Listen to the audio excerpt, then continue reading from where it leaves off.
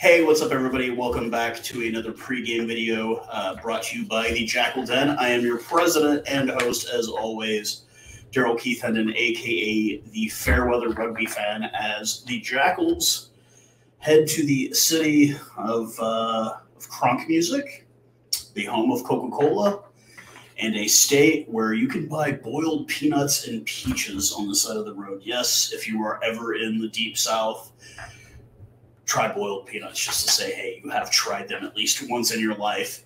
It's a different kind of snack item. We'll just leave it at that. But lineups have not officially been announced as of looking at 6 p.m. local Central Standard Time here. So we've gone on the MLR app. We think we have a pretty good idea of what the lineup is for both teams. So if there are some mistakes, we apologize. Does not look like there will be a live gathering tomorrow, as it is an 11 a.m. start, and everyone is busy. I am packing to moving into a house on Tuesday. My fiance, she got a job locally, so she'll be moving down on the 1st full-time. So hopefully the new studio, you guys get a chance to see it. It's a little different than this apartment I'm currently living in. But let's go ahead and talk about the Rugby ATL lineup here. They are coached by former Māori All Black New Zealand native, former Crusader, former Blue fly half center Stephen Brett.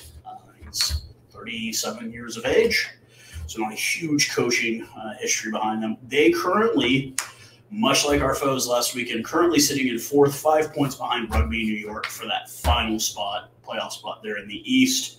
Last week, they squeaked by a single point over Chicago. And I don't know if anybody's looked at what Toronto's done the last 2 weeks. 2 ties in a row, man. What a shocker for them. But it's looking like the weather is going to be 22 degrees Celsius, 70 degrees Fahrenheit at the 11 a.m. Central Standard Time kickoff, with a slight chance of rain at Silverback Stadium there on the campus of Life University there in Atlanta, Georgia. And you will see many Life University students and or alumni on this squad.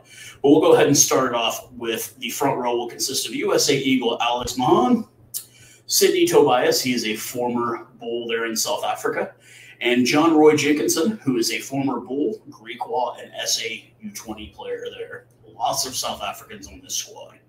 The locks will be Justin Basson. He's a former Cheetah, former Stormer, and former Shark. I think he was a Shark very recently. I think he had a single cap with the Sharks recently. And Johan Momsen, who is a former Griquas and a Parle grad. That's a big school. When you talk about schoolboy rugby in South Africa, that's usually one of the first ones that people will talk about. The flankers will consist of Vili Helu. He is a USA Eagle, and Quebec native and Canadian international Matt Heaton is captaining the side at the number 7. And anchoring it all, Life University grad Ross Deacon. Irish-born former Harlequin and Nell Sanders will be the scrum half for the game tomorrow, with Kurt Coleman, a former Stormer and Southern King, and another big rugby school in South Africa, Stellenbosch. Jack Shaw, who is a Canadian U20s, will be the left wing, and the right wing will be former Manawatu Turbo and Tasman Mako. I tried to figure out his iwi, for any of you guys that are not familiar with that word. Iwi is like tribe or your people in New Zealand, and Aotearoa, to be specific about it. That's Māori pronunciation of the country. But he is Te Rangataria Waitokia. I'm pretty sure I butchered it, but it's, yeah. Try it again. Te Rangatira Waitokia. I think that is how you pronounce it. But yes, he is the right wing for Rugby ATL. The centers will consist of Canadian U20 and Cal grad and former teammate of Sam Gola, Seth Purdy, and Irishman Will Leonard. And anchoring it all off will be Ruita Biddle, who is a Kiwi, born in New Zealand, played some professional rugby in Russia, of all places. What an odd place to be from. It is a 5-3 split off the bench for Rugby ATL, with Louisville grad Isaac Bales, Grand Canyon University grad Lincoln Sai, and Will Burke. Will Burke was originally signed to the Dallas Jackals, and then whenever we went dormant for the COVID season, he left, and he is a University of Buffalo grad. Nahul Milan, he is a Argentinian-born player, played for San Fernando, the Argentina U20s, Los Pumitas, as they're called, and Jaguares 15-15. So he is a Argentinian. I'm sure he'll have lots to say to our roster. And Damon Torres, who is a LifeU grad and Texas native. Those will be the forward replacements. Ryan Reese, a USA Eagle LifeU grad and another Texas native, will be a back replacement with Martini Talapusi. I'm pretty sure I butchered that as well. He is a Wellington, New Zealand native, and he is a Life University grad as well. And Austin White, a Tulsa, Oklahoma native, and also a Life University grad. And that is Rugby ATL 23-man squad for tomorrow. Now we go over to the Jackals one. This is the one where we really, if you got on the Major League Rugby app, had JP Aguirre starting at prop. I think that was a fluke, so we'll see. I hope to God he's not starting at prop.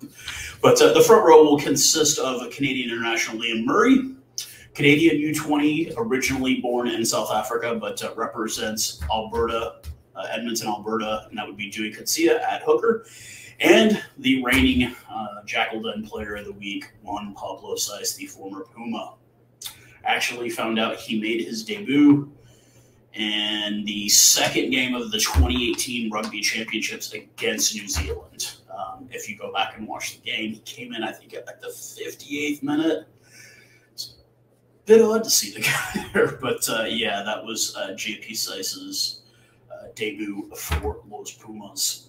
Sam Gola, future USA Eagle, and Lucas Burr, the dependable 4 and 5 combo there at lock.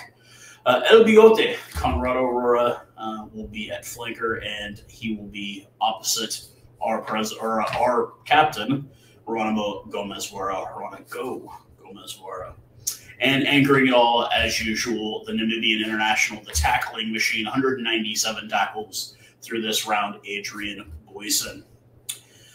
Former Puma, Pedro Imhoff, got to also watch his debut game. You can find it on YouTube from the 2013 America's Rugby Cup.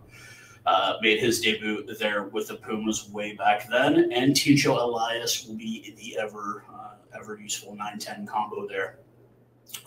Marcos Moroni moves to wing once again with Soups himself, Campbell Johnstone, at the right wing.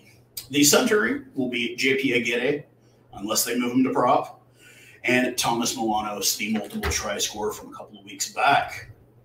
An interesting put at spot at number 15, a guy who we've only really seen play scrum half this entire season, and that would be Natsa Valentini. Meeting Natsa, Nazareno is his full name. I found out that that's Nazareth in Spanish, so that's where he gets his. That's what that actually means. So he's a really nice guy to talk to after the trainings a couple of weeks back. He's another guy I got to talk to a little bit. The front row replacements will consist of Argentinian Nicholas Reval-Pitt from the city of Boston. I wish I could do a Boston accent. His is good because he's from there. Connor Robinson, another guy who I would not doubt becomes a USA Eagle one day. And Canadian international, I've started calling him Logan for the obvious reason that he is Canadian and has facial hair and kind of has the bushy thing. But if you get the reference for that, Kyle Steeves, a.k.a. Logan, the Canadian international. Looking to finally get in on another game, Carson Shoemaker and West Virginia University grad Cam Nelson will make up the forward replacements. Hot Wheels Christensen, Danny Christensen, will be our scrum half replacement, with making his return after some time with the Hawks, Jason Tidwell. We'll talk about him in a moment. And the Uso himself, my Uso, Luis Satama, another guy I always like to talk to just because he's Samoan and Samoans are cool. So that would be our 23-man squad. We'll talk about Jason Tidwell real quick. Any of you guys that were at the scrimmage game against New Orleans, and Rick and I talked about this a lot after that game, and it was the fact that when Tidwell came into the game at wing, it completely changed the dynamic. One, he's very, very fast, and two, he can tackle well, which is something we have lacked. John Stone's held his own, but it's something that's lacked from our American wingers this year. And Tidwell is, I can see Tidwell get a shot too. I mean, obviously he's already playing with the Hawks. I can see Tidwell getting a call up to the USA Eagles at some point too, but he is definitely something we have missed, and it'll be good to see him. And hopefully he's come back. It's been a good experience for him to go and train with a kind of an all-star team group of young guys. And hopefully we get to see some magic. I know his parents and his family are super stoked about him being named to the 23-man squad. I'm stoked that he got named to it. I mean, I can't wait to see this guy come off the bench and see what he can do, because we saw against New Orleans, he completely changed the dynamic. They had to adjust their defense. When he had the ball, he was getting some space. He was doing some offloads. He was making tackles. He was making some good runs. So I think having him come into the game will be a definite game changer. And, you know, if they need to move Moroni to fullback, which we'll talk about next. Now, Nutsa Valentini, really cool guy to talk to. So it's pretty obvious. I think Ali Torres is out. Thomas Baravalli is out with a broken wrist. And man, you kind of are getting to where, like, we don't really have a whole lot to throw at fullback. And our best fullback is on a bye week in Seattle. Obviously, Adrian has gone up there. If you haven't watched any of the games, go back and watch the games. He is absolutely flourishing with the way that Seattle team runs. Offensive, defensively, it feeds into his skill sets very, very well. And it's at times like this where you're like, crap, we really could use him. Another guy that I think would work well at fullback right now, maybe I'm wrong, would be like maybe a Hayden Hill or something. But Hayden is currently in Western Australia playing rugby in the Down Under, having a great time, living his most life. If you don't follow him on social media, you should, because he's living his most life there in Australia. And I really, really wonder about Nutsa at fullback, because he's not really the most physically aggressive guy, and you kind of need that at fullback. Like, he can kick. Like, I'll hand him that. He's good under the ball, but are you going to trust him with defense? I mean, I think at this point, it's kind of just like, what's the old saying? Old Mother Hubbard. We don't got much in the cupboard right now, and with Alejandro Torres being out, Kubila is still a week away, it looks like. He's really going to be a center replacement more than anything. What options do we really have at fullback? We don't really have much. So seeing that kind of put on there kind of really puts a bit of a, like, yeah, this is the point at which we're at right now. We're pretty much just throwing whoever we can out there and hoping that it works. And I hope it does. Maybe I'm wrong. Maybe he proves me wrong. Maybe he's really good at fullback. From the bit I've got to see him play, I kind of wonder. He does play fly half and scrum half. And usually at fullback, you need that ability to kick, obviously, well, be under the ball. But you also need that ability to play defense, because you're the last line of defense. And I don't know about Nutsa really at this point, so we shall see. I'm not going to do a prediction of scores. I think right now they're, like, I saw the poll, I think it was like 68 to 32, 68% they win, 32% we win. This is the same situation as we found ourselves in last week, a team that is desperately trying to get a playoff spot, so they're going to want the win and the bonus point. If we go down 28-0 early, we're going to be in some trouble. Now, they do have a weaker bench and a weaker team in general, which we got really used to that last year. There's been a couple of teams this year that, like, they've done that, but then there's been teams like Seattle that didn't, and they beat the brakes off of us. So we shall see what happens with the game tomorrow. We will be going live on the YouTube here. I will be going live about 5 minutes before the game. I'll have the TV plugged in here. I'll put my headphones on so we don't get shut down. If you guys want to come and hang out with me, I'm down, as always. It'll be my last broadcast from this apartment, as I'm, like I said, moving this Tuesday. Everything's set up. We got the movers, all that kind of stuff. But before we get to that, we've got a game, and you never know. This could be a whooping, or it could be very, very close. It just depends. It just depends on what we decide to do tomorrow, and it depends really. The big question mark for me is at fullback with Natsa, but I don't have a question with Jason Tidwell. I think when he gets in the game, you're going to see some changes, but the problem has been as of late. Last week, we had 2 guys on the bench three guys that didn't get into the game. We need to start pulling our guys off the bench. I'm sorry. I know I'm not the coach, but, if we're down 20 points and there's 25 minutes left, man, throw the guys off the bench in there. I mean, it's not like what could it hurt? What could it hurt? We've seen Danny Christensen, his explosive speed. That's why I call him Hot Wheels. Still harking back to that Seattle game when he came in and he made that deep run, and then Boyson ended up taking it across after a couple of offloads. But it's like, we see him. He's got the speed. He's got the hunger. He's got the desire. Give him a chance. Come on, man. Put these guys in. Let's see what we got. I can get, right in your front row as long as you can. I get that. We don't really have any lock replacements, but Gola and Burr have done just fine in that spot.